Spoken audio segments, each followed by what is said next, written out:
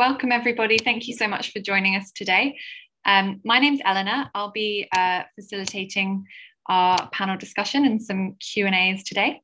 So I'm currently on the fast stream and I'm really excited to be part of this event where we're speaking to you about the opportunities for leadership in the civil service, particularly with a focus on experiences of women in leadership. Today we have a panel of three brilliant women who have come to share their experiences. So we have my colleague Katrina, who's currently on the fast stream, the Science and Engineering fast stream. And then we also have Nicola Smith, who is Head of Government Partnerships International at the Foreign Commonwealth and Development Office, so the FCDO. And we also have Joanna McGowan, who's Head of Profession for Economics, also at the FCDO. So in a moment, all of our panelists will be introducing themselves and talking us through their career journeys. First, a super quick introduction to the civil service and to the fast stream.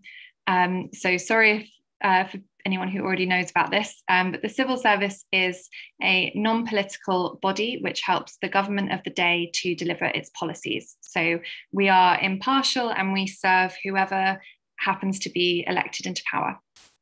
So as civil servants, we work on issues that span every aspect of life in the UK, from animal health to food standards, to policing, immigration, to the NHS. And within the civil service, the Fast Stream is a leadership programme for talented people to enter the civil service and to prepare exceptional candidates for leadership positions in the future. There are 15 different schemes to choose from, and those reflect different professions in the civil service. So there is always something to suit everybody. As I said, Katrina and me are on the fast stream right now. So if you have any questions about that, please feel free to ask. How we're going to run this session today is each of our panelists is going to give a bit of an overview of their career journey so far, and then we'll have time for any questions at the end. So if you just want to if any questions kind of occur to you while the panelists are speaking, if you just pop those into the Q&A and we'll take all questions together at the end. So I will hand over to our panelists to get started. Nicola, are you happy to kick us off? Afternoon all. I can't actually see you, but I'm assuming you're all in the background, so thanks for that. Yeah, so thanks, Eleanor. I'm Nicola Smith. I'm one of the Deputy Directors in our Foreign Commonwealth Development Office.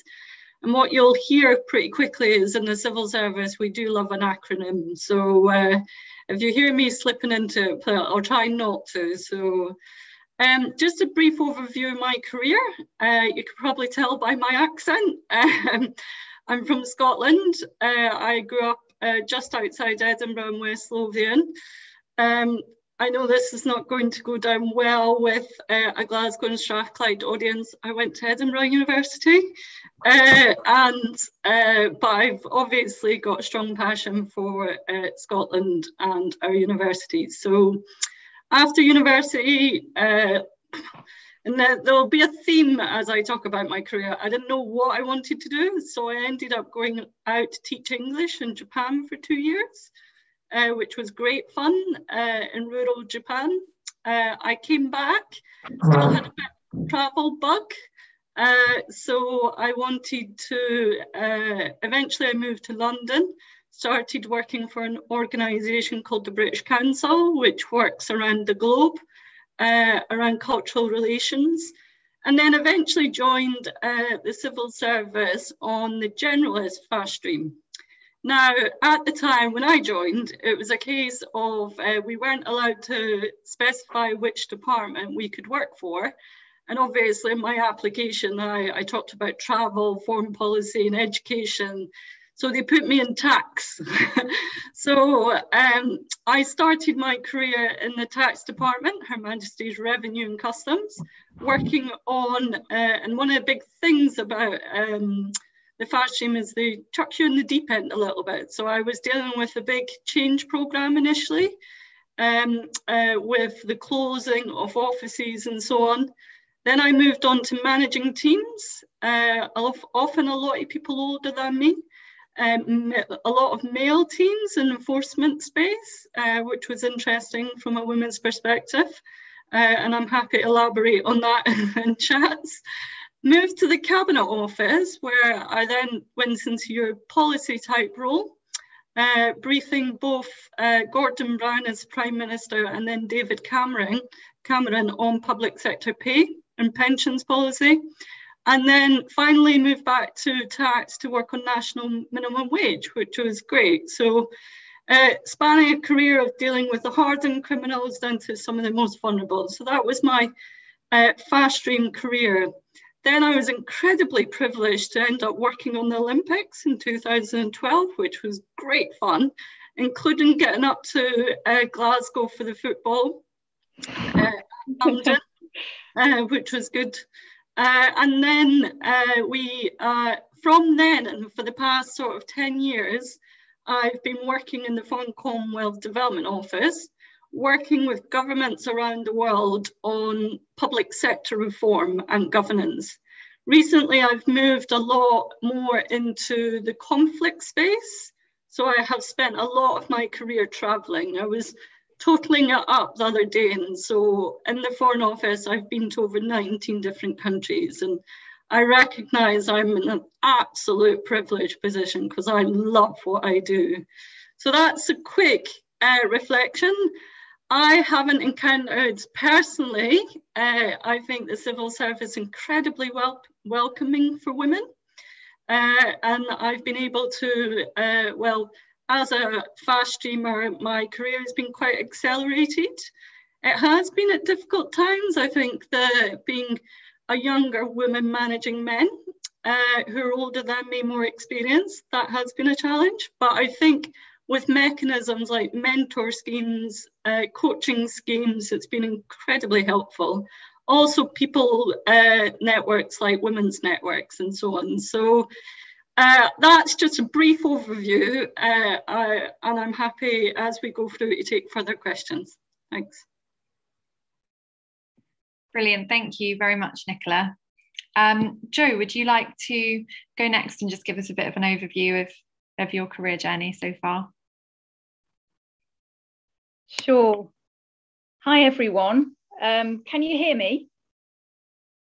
Yeah, great. Well, thank you first for having me. It's really lovely to be invited. I'm Jo McGowan. I'm Head of Profession for Economics in the FCDO, a role that I job share.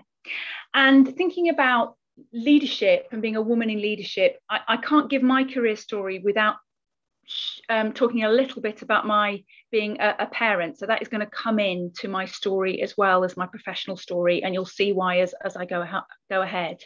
So I went to a very ordinary comprehensive school in the Midlands with a fantastic economics teacher. I wanted to be an actress when I was young. If you'd been walking at the Edinburgh Festival in 1987, you would have seen me with a huge latex nose and full body makeup because I was a horse in Animal Farm, for example. But because of this genuinely inspirational team of economists in my very ordinary school, I decided I wanted to study economics at university. So I did economics and politics at York. From then I went traveling. I wanted to save the world. Nothing really has changed now. And so I worked in Uganda for a year with a charity called Tear Fund, and then I did quite a lot of traveling. I also worked in South Africa and India, and ended up doing an MPhil in development studies at the University of Sussex, where I really focused on the economics and the politics of developing countries. So by that time in my career, my mid-20s, I knew that development was something that I really wanted to do. I got an ODI fellowship and worked in the Caribbean for 2 years in Montserrat, slightly crazy, tiny island where half of the island had been destroyed by a volcano. So there was a very large British government presence at that time. And it was very, very interesting to work on the government of Montserrat side because 3 or 4 months later, I was then working for DFID, the Department for International Development, as was, leading visits to developing countries in my first role on the government side. So understanding what it's like to be on the other side was really important. So I joined DFID after my ODI fellowship, and I went through all the fast stream assessments and all the economic assessments in my first year. So that was my path into the fast stream.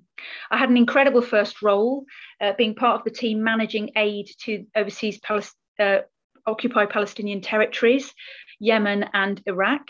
Lots of travel, lots of incredible meetings with incredible people from the Palestinian Authority in particular, memories I won't ever forget. Really challenging and really needing to be confident very quickly on what I was doing and what I was saying. From then, my Scottish adventure starts. I'm speaking to you from just outside Glasgow today, and I was the first economist to come up for DFID from the London office to Abercrombie House, which is in East Kilbride. I have to say I moved for personal reasons. I moved for love. There you go, I'm going to say it. But I was able to have an incredible professional experience because I was the only economist in the building. So everybody asked my opinion on a whole range of things. So even though I was working on evaluation at the time, which was a really interesting and important skill set to have embedded, I would encourage anyone who gets any opportunity to do any formal evaluation work to take it, regardless of your discipline. It's very, very useful. I also got, the most senior staff in DFID knocking on my door, which was fantastic.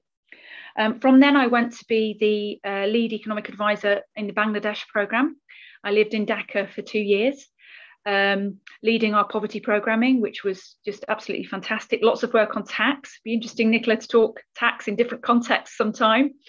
Lots of work on poverty alleviation, massive, huge education programme. You may have heard of an NGO called BRAC, which is a very, very extensive and brilliant NGO that works across Bangladesh that's largely government funded. So really varied experiences in different Bangladesh. I came back to have my first daughter, had a maternity leave and then went back to work. I then, very luckily, came to be expecting twin boys. So I left the civil service for 3 years because I had 3 kids under 2 and I wasn't going to have any energy to work successfully. So I had a period away. And within that period, it became very clear that my sons were not developing in any sort of normal pathway. And by the end of that 3 years, we knew they had quite serious developmental delays and were later diagnosed with autism. And the reason I'm telling you that is that's the shift for me, that my role as a woman at work became very intertwined with my role as a mother at home. It was very difficult to separate the two entirely. And the decisions I made about my career from then on had to work within my very unusual family context. But it's a really good story. So I'll just go through the next stages. So I came back to work only at 16 hours a week because that was the specialist nursery place that I secured for my sons. And I have to say, our HR were absolutely brilliant at that time. And they said, if you compete for a role and you get it, there is no minimum amount of hours you need to work. And that was exactly the right thing to say. Yes, I need to be good enough. I need to compete. I need to do that job well. But there was no false barrier around hours put in at that time. So I came back and worked in the Central Research Department for a number of years, leading on the very large development research programs that we have internationally. And that used a whole range of economics and a whole range of skill. So you were leading analysis on where to spend, and then you were leading negotiation and programming and the management of that spend and the focus of that spend. And it was a really sort of influential role that I really enjoyed. I'm also quite a people person. I've always championed well-being in every role. And I really started to do that more and more in those years when I was in the research department. I stayed in a team for about 5 years and really found my feet and really stretched myself to do sort of broader training for others on economics, broader training for others on career development, and really start my journey of being my whole self at work, which is one of the lessons I think I've had as a woman leader. That's been very successful.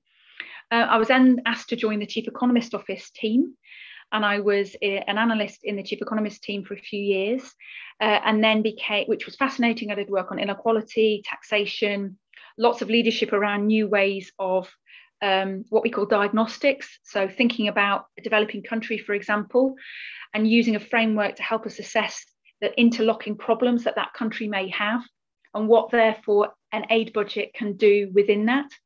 And then I competed and got the role of head of profession. So now in FCDO, I now lead on economist recruitment, training, all our engagement with the fast stream, nurturing that talent and really sort of ensuring that the career journey for economists is a good one and that their impact is strong.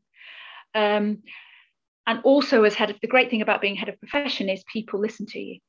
And I have not wasted that platform. And I've done a large amount of work on being a fairness champion, challenging bullying, harassment and discrimination, leading work on well-being, a whole range of well-being themes. So I'm seen as sort of a well-being champion, and that's something I take really, really seriously.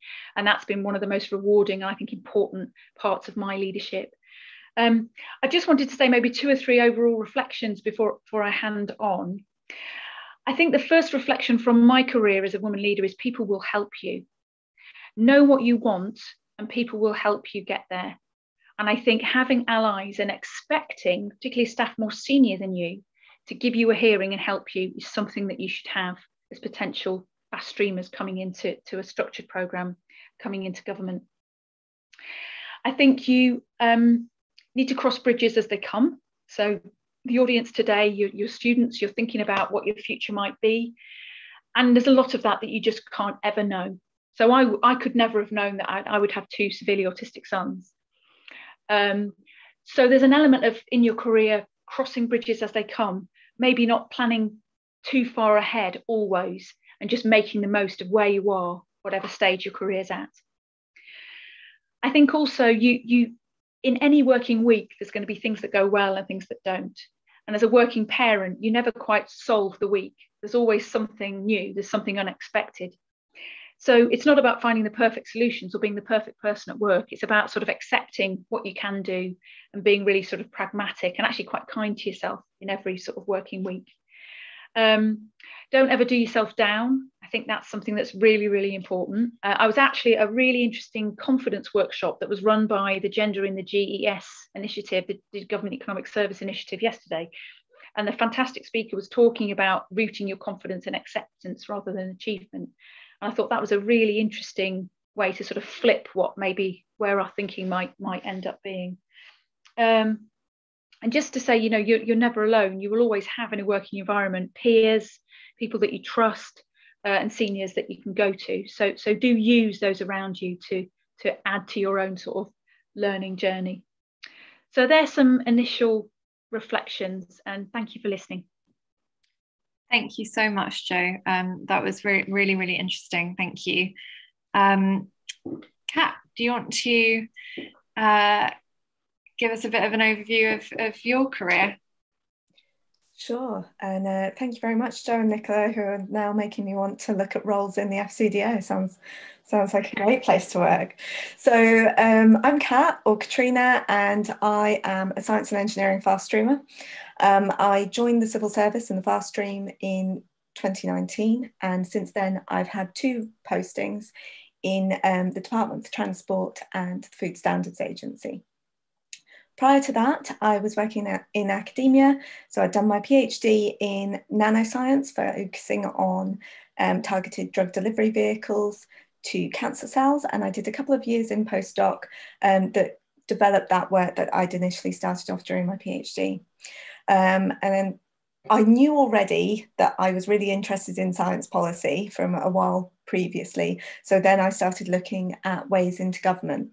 Got onto the fast stream and had to rapidly remove all the information about cancer and nanoscience and stuff it full of trains instead, because I went into the rail environment team, where I was leading on air quality. So we were looking at all the areas in which the railway could affect the environment and impact the environment, and how we can reduce that impact on the environment. It was a brilliant role and has meant that I am really interested in pursuing work in environment in the future. So it was a wonderful first role, and one where I was able to lead, and I was really encouraged by my small team to take on that leadership and to use the skills that I had to really develop in the role. Subsequently, I joined the FSA, 6-month posting, very rapidly getting into a piece of work where I had to deliver a framework to assess the quality of evidence. Sounds a bit abstract, it is.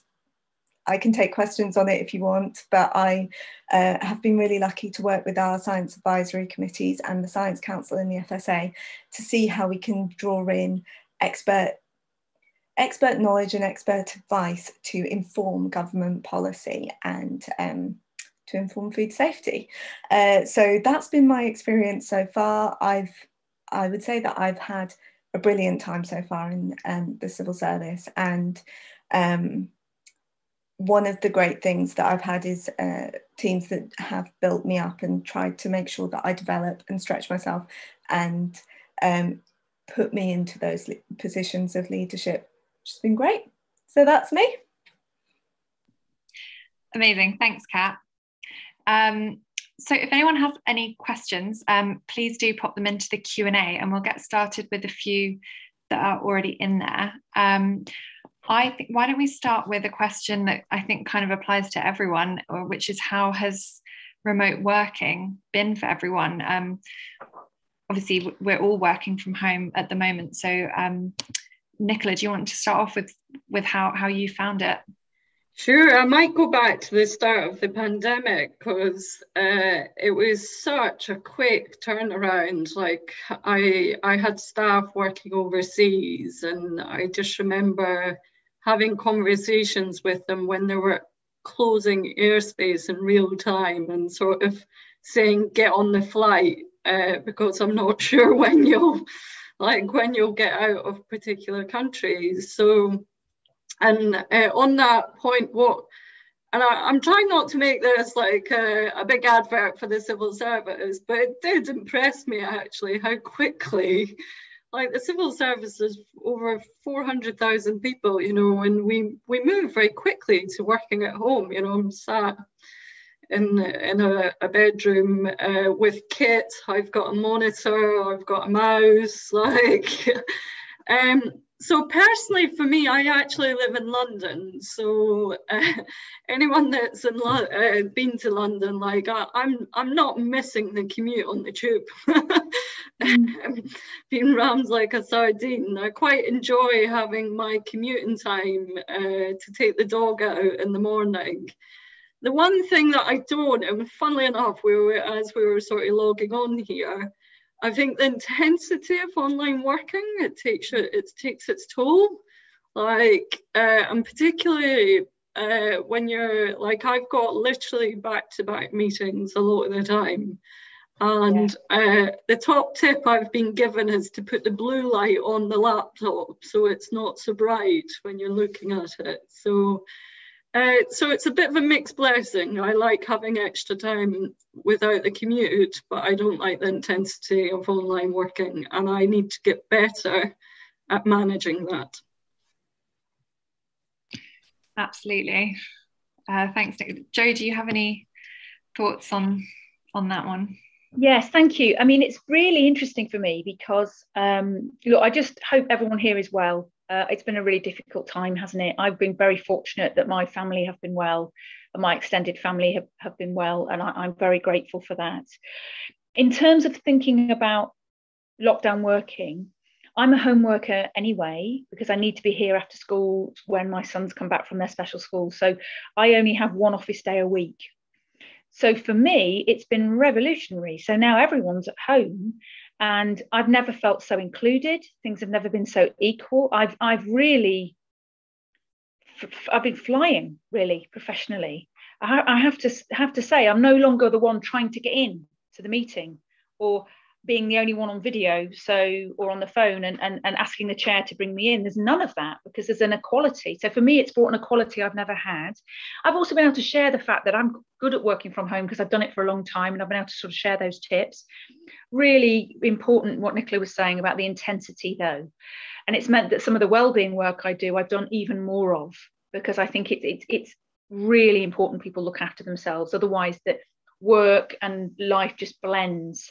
I mean, for me, I'll get, hungry children who need feeding. So though I will need to leave my computer and feed them, if people don't necessarily have those other responsibilities, there's a great danger of just working all the time. I think one of the things has been making sure that you give yourself permission to rest at home. So Nicola, that's a brilliant story about not using the commute to log on an hour earlier, but to take the dog out. That's fantastic. That's exactly a great story that we should be sharing things like that today. So, I mean, lockdown working with homeschooling has been tricky. So I currently live a slightly crazy life. I get up at 6 a.m, I work till 9, I homeschool from 9 till 3, and then work again from 3 till 6. That has been tough, but my children can't miss out on an education, and there really wasn't any other way of doing it. What I would say on that is I'm not sharing it for anyone to say, well done. I'm just sharing it because I own it. You know, I thought I need to own what I'm going to do in lockdown. I need to own, again, the balance between my parenting life and my working life, and both bits need to work. So I wasn't prepared to not homeschool, and I wasn't prepared not to deliver at work. So I just felt I could set up a pattern that was just about sustainable. Some days are better than others, but that I really own. And that's what I was able to share if anyone asked me. Just, I own my decisions, and encouraging staff to sort of own theirs, whatever they are. Thank you, Jo. Kat, do you have anything to add on remote working? Yeah, I think I would probably reflect very similarly to Nicola and Jo. It has been impressive how quickly we were able to all get set up, and we talked about how, you know, all of those people who were resistant to Teams before we went back to like home working, quickly got on board with it. I think that there is a weirdness, like, so this posting that I've had, I will have never met any of my colleagues in person. So that's a bit weird. But nevertheless, I feel like I've been able to still build relationships with them, which is good. I think there is an aspect of what I think is important is two of the things that Jo's brought up, being that equality of making sure that everybody is included, whether they work from home or not. I hope will continue when we start going back to the office. And also being considerate of people's work-life balance and the challenges that they've had at home. I don't have caring responsibilities, so I haven't had to homeschool, I haven't had to consider those things, but some of the people who I work closely with have. So making sure that you have those conversations about priorities, not just about work priorities, but also home priorities, has become more important, and hopefully that'll be another thing that continues. Indeed. We're getting loads of questions in, so thank you everyone for sending those in. One that's sticking out, I'd like to read it out exactly as it's written, because it's something I definitely would like to hear your views on as well. Someone has asked whether you can give any advice on confidence. They've said, my overriding feeling listening to you amazing women is I can't do any of that, which has actually kind of occurred to me when you were just speaking just now, Jo. So would be really interested to hear your thoughts on confidence. Sorry, do you want to start us off, Jo? Yeah, sure. Well, I just told you that I was in a gender in the GES confidence workshop yesterday. Now, I was partly in that because I thought it would be good, and I thought it's good for me to be able to pass those messages on. I was partly in it because I really struggle with confidence, and that's going to come as a surprise. I'm quite an extrovert person. I'm quite an experienced person now, but I've had a lifelong battle with confidence. I'm being completely honest with you here. So whoever asked the question, I'm just like you. And I think what I've learned is there are ways you can work on confidence. And just to give a few examples maybe would be helpful. It's partly about mindset. So it's about rooting your confidence in who you are and what you bring, and not rooting it in what you've achieved or what you think you need to be. I am really big on bringing myself to work. And that has actually, the more I do that, the more confident I feel. Now, that can feel a bit counterintuitive. I think when I first joined the civil service, didn't necessarily think I'd found my tribe. But as I've got older and more experienced, I've made a deliberate decision, if you like, to be more of myself, driven really from having my sons and their inspiration. So I think that's an important area, being yourself and rooting your confidence in who you are, what you believe in, what your values are. I think a really great tip from this workshop yesterday was about building your own board of directors. So it's about thinking about who in your life are good for you, who in your life are good for you to talk something through with. And that can be an old friend, a parent, a family member, a colleague, a mentor, and know that you've got a group of people that you can go to if you're not feeling confident about something, and they can help you get right back on track. So that's just some reflections, but you would be really surprised how common a lack of confidence is, how common that imposter on your shoulder is. So you don't need to waste any energy if that imposter's there, or you're not feeling very confident. Lots of people around you won't be either. It's just learning what techniques work for you. And this is something actually I think I'm going to talk a bit more about now. I think this is a real theme. This workshop really struck a chord yesterday. So maybe I need to bring that a little bit into how I tell my story, if that would maybe help other people. Definitely. Thank you, Jo. Do either of the other panelists have anything? Yeah, that struck a chord. And I should point out, Jo and I, even though we work in the same department, this is the first time we've met each other, so it's fascinating for me to hear her story. And what really struck a chord there was the authenticity, bringing yourself to work. So I'm a sort of working class, like gay woman who worked in the civil service, had constantly that like little voice in my head going, what are you doing here, crying out loud. And I've mentioned it before, I've been very fortunate to have people who have sort of championed my career, actually, men actually, who have then supported me. I was very fortunate that the government supported me to have executive voice coaching, to not about changing the accent, I should point out, but about projection and how do I public speak. So you can imagine in the diplomatic service, in my line of work, I'm constantly having to talk to other governments, very senior governments, senior officials, ministers. I've met prime ministers, presidents type thing around the globe. And I might cover, excuse the dog, by the way, bringing your whole self to work and the dog. So you talk, I'm combining a number of questions here, working from home. So I might quickly cover, because one of the questions actually was how have I experienced in my line of work working as a woman? So it's been tough, actually. Sometimes working with, without naming any particular country, it's quite patriarchal, like very male-dominated environments where maybe their legal frameworks are not as like, don't champion women's rights, maybe like the UK. So it's a constant something you've got to be mindful in terms of cultural sensitivity when I engage. And there's different ways to do this. To give you an example of maybe one of those I once had a delegation to the UK that was all men, and I had to talk to them.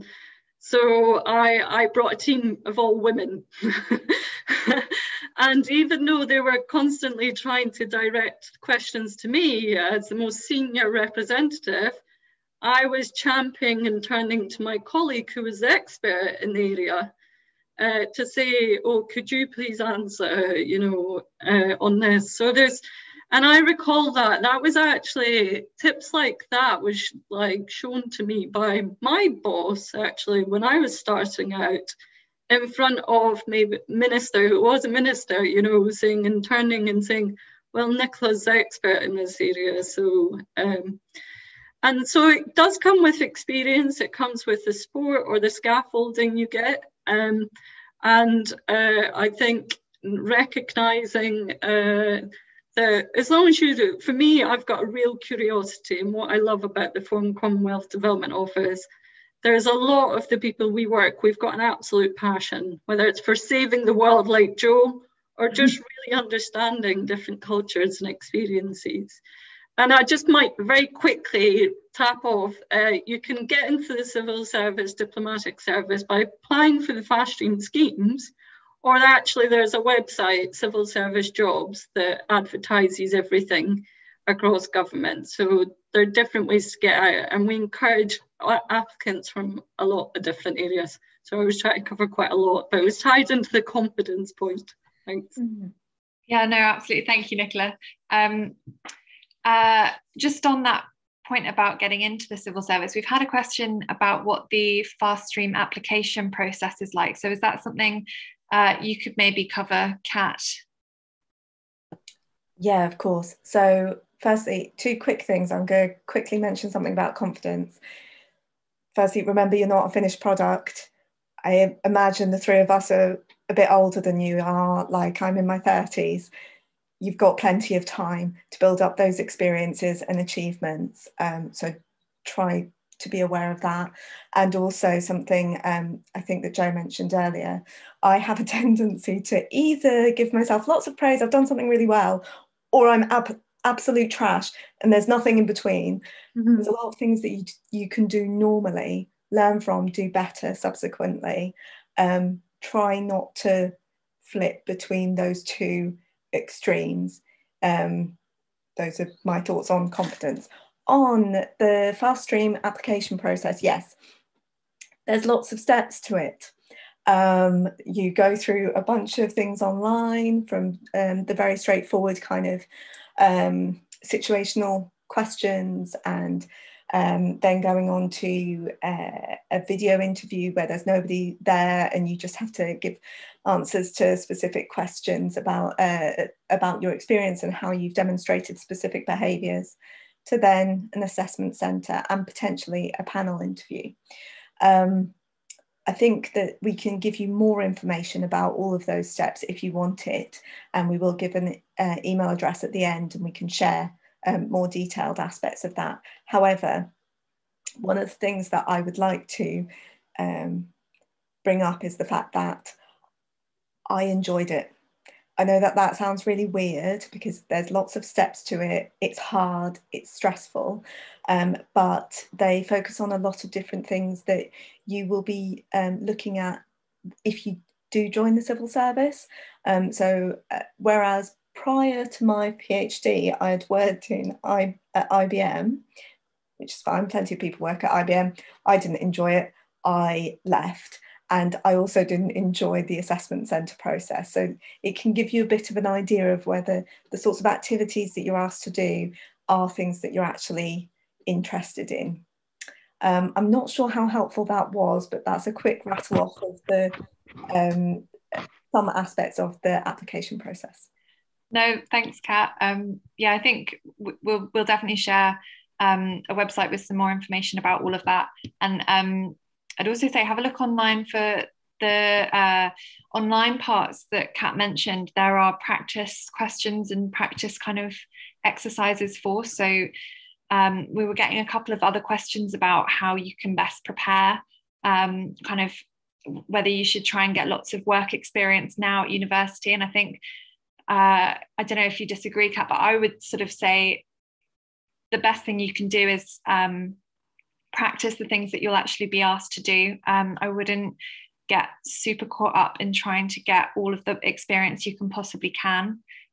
You just need to know the civil service behaviours and the exercises that you'll be asked to do. I wouldn't worry about trying to get like an internship in every company you've ever heard of. No, it might be challenging at the moment as well. True.